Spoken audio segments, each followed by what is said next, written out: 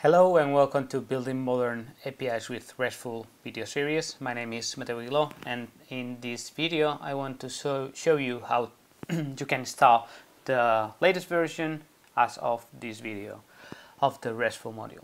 So the first thing that I want you to do is go to the GitHub README, and that is very easy to get to if you go to the Drupal.org project page. You will see that there is a link saying that everything is handled in GitHub. So just go here and the README, it's gonna be there, right? So the first thing that you're gonna find is that you need to, in order to install the RESTful module, you need to install the entity API with the following patch.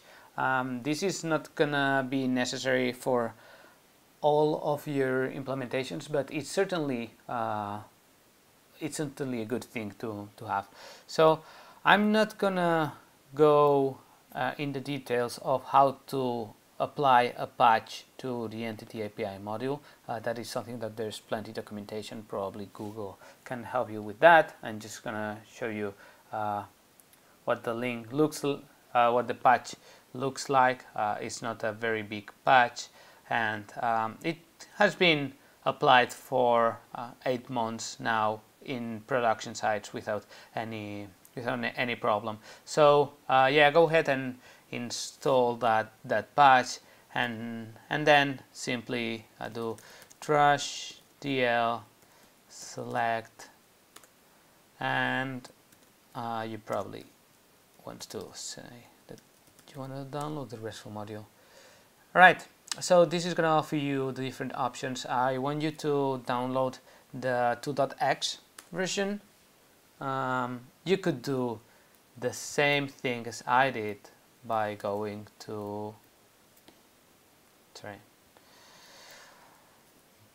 go to RESTful by going here and downloading this and expanding it in whatever directory you want. So this just downloaded the project into this folder, and I'm gonna enable it. Trash enable RESTful, and again it's going to require entity API. In this demo site I already have entity API with the patch installed, so you're not going to see that. You're going to do that on your own, and here what is telling me, what I'm trying to enable the RESTful module, is that this module requires the plug module. So if Drush offers you to download it for you, you probably want to say yes, and let this run a little bit. So this wants to enable these two modules, the RESTful module and the dependency. So we say yes, and wait for a little bit for this to install. Alright, so this was successfully enabled. That's cool. Make sure that you have all of the dependencies to install the plug module, which I think is the registry autoload module, and that's it. So once you have this enabled, you can go into here, configuration, and go over to web services, and you'll see that you have a configuration page, which is basically a way of telling you or a way of allowing you to configure some of the options that the RESTful module comes with, but it will not allow you to create resources because that's created with code.